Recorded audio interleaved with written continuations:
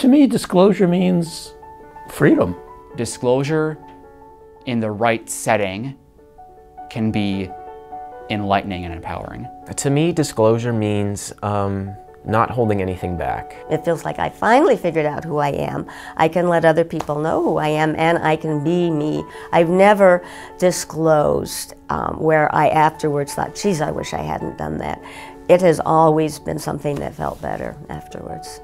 I had to learn really to be confident in myself and, really understand who I was as a person and what the challenges I have as a part of my Asperger's are before, I was really ready to be confident about disclosing to people. It's something that depending on the person could help or hurt. It's something that you don't really want everybody to know about, because then they might think that that confirm their beliefs that you are different in some ways. Right now I'm doing a web designer, web developer job, which I think suits me just fine. One person that I recently talked to was my supervisor, the guy that I'm working with. I said, you see, I look like a, absolutely everyday normal person, but when it comes to social stuff, I can have some problems. I can definitely blow up and I can definitely miscalculate when I'm talking to somebody about what is it that they're trying to say. Essentially, he said, well,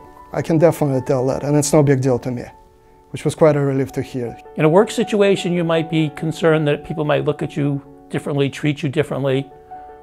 But in a relationship situation, if the person doesn't handle it right, then they're not the right person. After I got divorced, I had to learn how to meet people. And I had several different experiences. I had one woman I was dating who wanted to read everything she could find about Asperger's and relationships. But she kind of put me in this box and said, here's this guy that has Asperger's syndrome, and I'm gonna, protect him, and we won't go out anywhere where he'll be uncomfortable. And after a while, it just wasn't very good.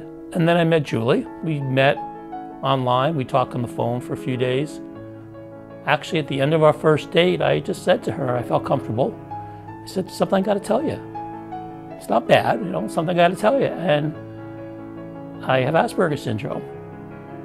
And she goes, oh, I thought it was gonna be something horrible. So it's been almost 2 years. We've been living together for 4 months. It's going pretty well.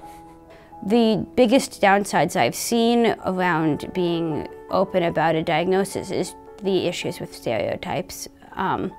So when you are initially starting that discussion, make sure to hit that right at the beginning. You can't make that your only identity, because otherwise, no matter what you do, that becomes who you are.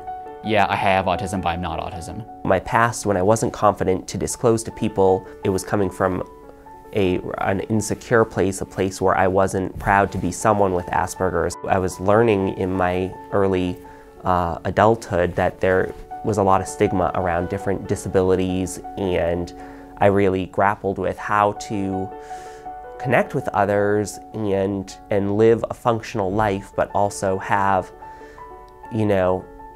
letting people know sometimes that I have these certain challenges associated with Asperger's. This isn't really a disability, so to speak. It's really just a different way of, different wiring of the brain.